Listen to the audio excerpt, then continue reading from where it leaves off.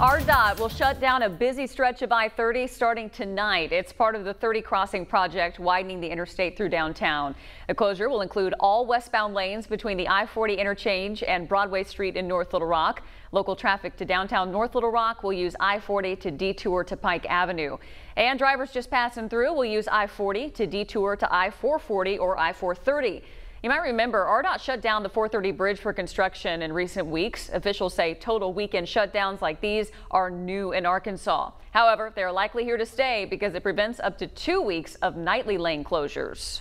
The public seems to appreciate this more as long as we're letting them know well in advance, hey, this is coming up.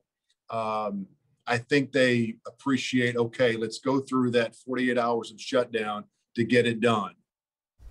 Westbound I-30 should reopen by 5 Monday morning, and it will look a little different. Here's what the lanes look like right now. Come Monday, drivers heading west will have their lanes shifted slightly to the east. And we're learning more about the fired ARDOT employee who failed to report the crack causing the ongoing closure of the I-40 bridge. ARDOT says that same employee led inspections on 9 other bridges over the last year. A spokesperson says teams have already started re-inspecting those bridges, and they hope to finish those inspections by the end of June. As for when the I-40 bridge will reopen, there's no definite timeline. Now, the thought of all that construction probably doesn't make you excited, but we have something that might. After more than a year, streetcars are coming back to downtown North Little Rock. The Rock Region Metro service will be up and running on June 1st. It has been suspended for more than a year. It will now run Monday through Thursday starting at 10:45 a.m. Friday and Saturday hours remaining in place until midnight, just in time for summer. The summer is always a high season for the streetcar. You have school kids out of school, people going on vacation, people coming into town to visit their relatives. So not just visitors from out of town, but locals ride it as well, kids with their grandparents. So we are really looking forward to bringing back a little bit of summer fun after this very challenging year that we've all had with the streetcar service. Masks will still be required, but the rides are free. The Little Rock stops won't be back until July. Now let's get a look at Arkansas's vaccine progress to end out the week. 1/3 of the state now fully vaccinated. Another 9% have at least one dose. Still, 56% remain without the vaccine. Now that the eligibility in the state starts at 12 years old, officials expect to see the vaccinated percentages increase. Health officials say the coronavirus vaccines are helping bring the number of new coronavirus cases down to the lowest level since last summer. But there are still millions who have yet to receive the shot, leading to some creative incentives to get them to sign up. Deborah Alfarone has more details from Capitol Hill. The U.S. saw fewer than 30,000 new COVID cases Thursday. The 5th day in a row it's been below the 30,000 mark. That hasn't happened since last June. We have seen a 20% decrease in the 7-day average of cases across the country. And we have seen some counties across the country have had an even greater decrease. The new cases have gone down as vaccination rates have gone up. And now the country's ramping up vaccines for kids 12 and older, with some schools holding vaccination clinics on campus. The kids have their own reasons for signing up.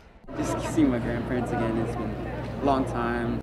More than 156 million American adults have now received at least one dose of the vaccine. And now states are getting creative to sway holdouts. Today, dating sites are announcing a series of features to encourage vaccinations and help people with that help people meet people who have that universally attractive quality.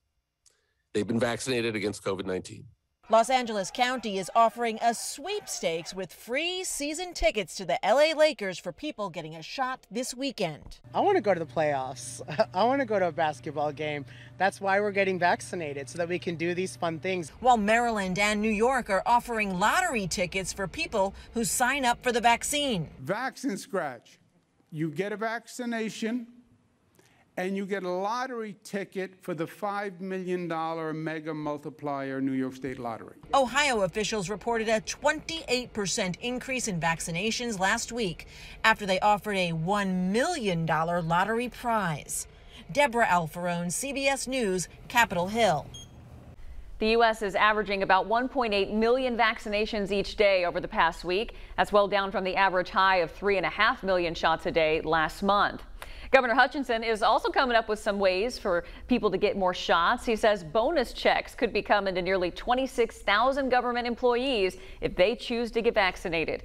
Executive state agency workers will now be getting $100 for each dose of the vaccine they receive, including those who have already gotten their first dose. Under 50% of executive state workers have gotten that first dose, a number the governor wants to see climb into the 70s. Our state workers, in many instances, are providing an environment for the public to come in and do business. And we want the public to know that the workplace, we're doing everything we can to make it safe. The governor added that the state is also working on creating incentives for the general public to receive their vaccine. And if you are looking to get vaccinated, we have 2 clinics to tell you about. One of them is starting today. Baptist Health holding another drive-through clinic for the 1-dose Johnson & Johnson vaccine today. The hospital's community outreach will administer shots until 6 tonight. Supplies are limited, so you are asked to make an appointment. And you also need to bring an ID with you. And then tomorrow, Simmons Bank Arena hosting a mass vaccination clinic. Healthcare professionals will be administering the Pfizer vaccine starting at 8 tomorrow morning. You can make an appointment, but walk-ins are also welcome. People who get vaccinated at this clinic will have an opportunity to enter their name in drawings for free tickets to Magic Springs, tickets to Arkansas Travelers games, the Foreigner concert in August, and the Banda MS concert in September. A fragile ceasefire is holding the Middle East after 11 days of deadly fighting between Israel and Hamas militants. But tensions in the region remain high. CBS's Tina Kraus reports from London. Israeli security forces clashed with Palestinian protesters in Jerusalem just hours after the ceasefire between Israel and Hamas took effect. The scuffles broke out at the Al-Aqsa Mosque, where overnight thousands of Palestinians were celebrating the truce that ended nearly 2 weeks of deadly attacks between Israel and Hamas militants. On the bombed-out streets of Gaza, where Israeli airstrikes killed more than 240 people, some are in no mood to celebrate. Azar Nasir says the truce is for people who didn't suffer or lose loved ones and their homes like we did. Israeli Prime Minister Benjamin Netanyahu warns if Gaza's militant Hamas rulers fire more rockets at Israel, they'll respond with a new level of force. 12 people died in Israel, and some residents don't think the break in hostilities will last. It's only a matter of time until the next operation in Gaza. So it will take 1 year, it will take 2 years or 5 years, but we'll continue to fight.